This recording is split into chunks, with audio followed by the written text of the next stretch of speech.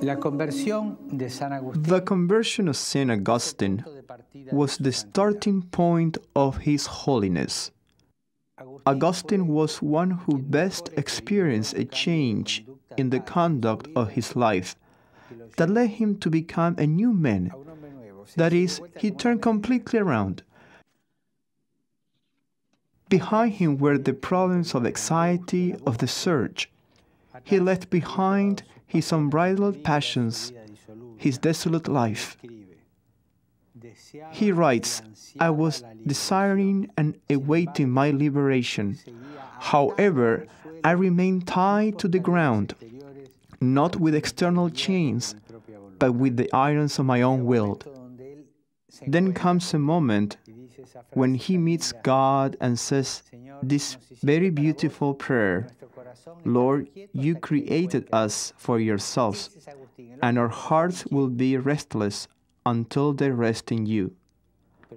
That is Augustine, the man of restless heart. But Augustine doesn't understand without his mother by his side. Augustine was a libertine, a free thinker, a pagan.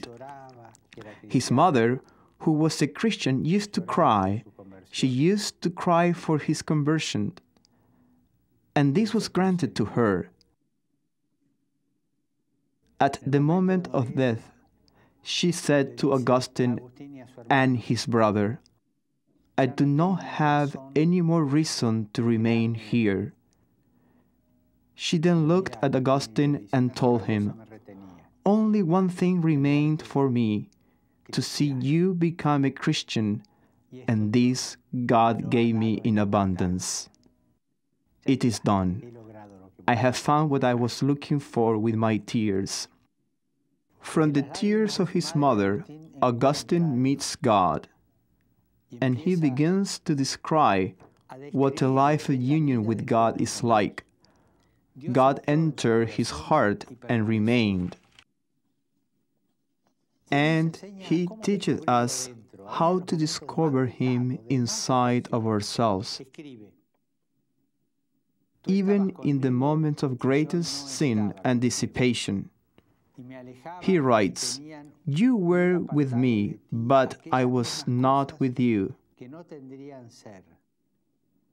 They kept me far apart from you. Those things which would have not been were they not in you.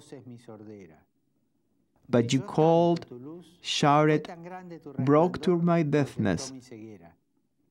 You flattered, blazed, banished my blindness. I tasted you, and I hungered and thirst. You touched me, and I burned for your peace." How is your internal deafness?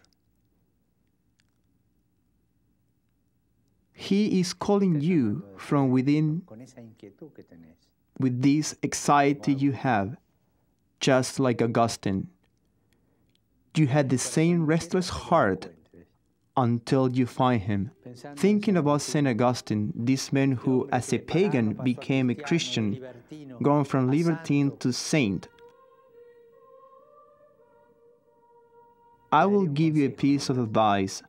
Let yourself look for God, for this God who speaks to you in your heart.